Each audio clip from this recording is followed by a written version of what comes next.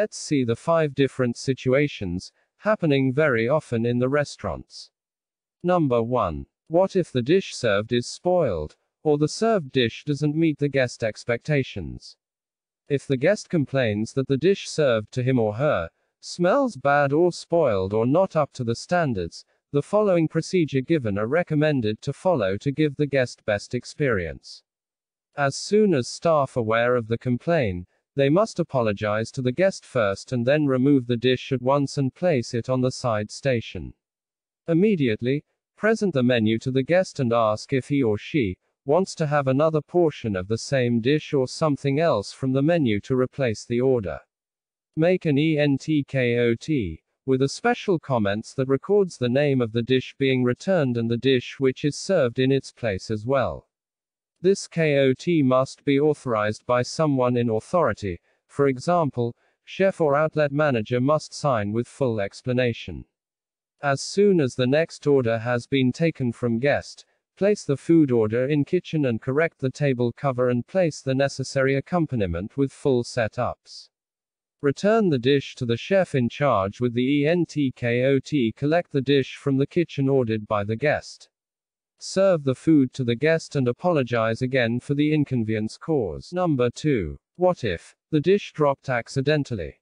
As you might seen, very often dishes fall off accidentally on the floor while carrying the food from kitchen to the restaurant, especially by the trainees or by casual temporary staffs. It draws the immediate attention of the guests dining in the area who will be observing the action taken. It can be a clearance plate or it can be a food supposed to serve for the guest. In this type of situation, the wait staff must have to deal with the guest and follow this procedure to ensure guest is happy. At first, immediately pick up the food container and place it on a tray. Take it back to the hot counter, inform the incident to the chef in charge, and on the way back get the pan and brush if housekeeping staff is available, if not do it by yourself.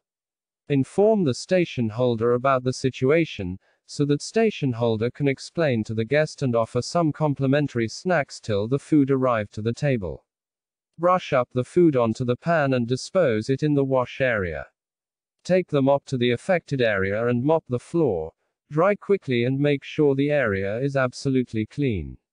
If a glass container is broken into pieces, collect the bigger pieces of glasses on a pan and clean the area carefully. Waiter must make an accident KOT by mentioning the name of the dish requested, and the name of the person by whom it is authorized must be clearly mentioned for reference. Collect the new dish prepared from the kitchen and serve it to the guest immediately. Ask apology for the delay and the inconvenience caused. If the delay is quite long, then inform the manager on duty to give some discounts or offer the food complimentary to get guest satisfaction. Number 3. What if a piece of cutlery dropped by the guest on the floor? While dining, children, or at times adults may accidentally drop cutlery on the floor. In such a situations, this following procedure should be done. The waiter must immediately get a fresh piece of appropriate cutlery, on a plate lined with cloth napkin or tissue paper and place the cutlery on the table. After that, pick up the fallen cutlery and take it back to the washing area.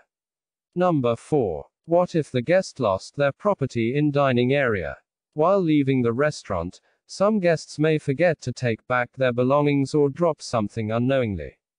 It is a usual practice for waiters to check if guests have left anything behind or on the table dined by the guest.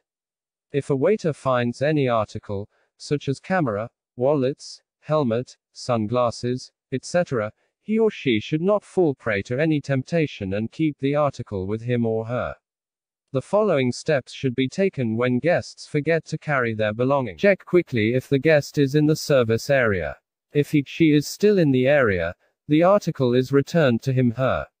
If the guest has left the service area, the waiter hands the article to the head waiter or supervisor in charge.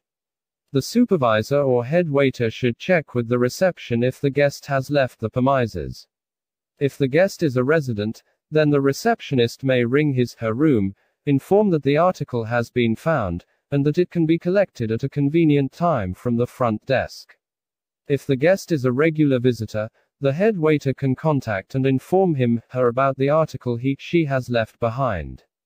If the owner cannot be found or contacted immediately, the head waiter or supervisor should write a description of the article and contents in case of wallet or purse in presence of the security person and the person who found the article.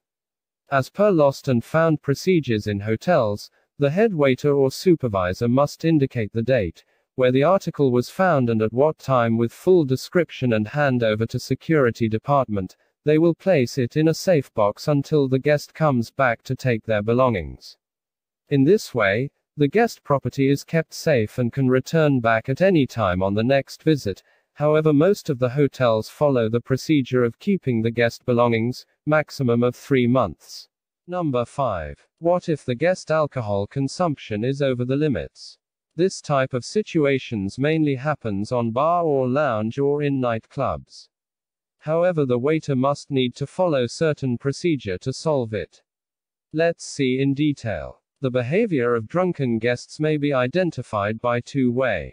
One way, drunken guests get louder and may become over-friendly with everyone. Another way, drunken guests have difficulty in walking. Their speech may be slurred, may argue and may have reduced muscle coordination. If a guest is suspected of having too many drinks, the following steps might be taken. A drunken guest may become a nuisance to other guests and harm the reputation of the establishment. Politely refuse him/her a table in restaurant or bar. If it becomes difficult in handling a drunken guest, then seek assistance from other members of staff or security in removing person from the eating area, avoiding any physical contact with others. If the guest seems to be drunk, then politely ask him/her to leave the service area. In case, if the guest has already consumed part of meal and his/her behavior is not objectionable, then serve the remainder of the meal in the normal fashion, but no alcoholic beverage should be offered. On finishing the meal, keep him/her under close watch until he/she has left the premises. In this way, we can avoid the issues and maintain good reputation of the outlet. However, it's a part of waiter task to monitor the guest alcohol consumption limits as well. I believe these 5 different situations handling in restaurant or bar might be helpful for you at your work. Thanks for watching this video.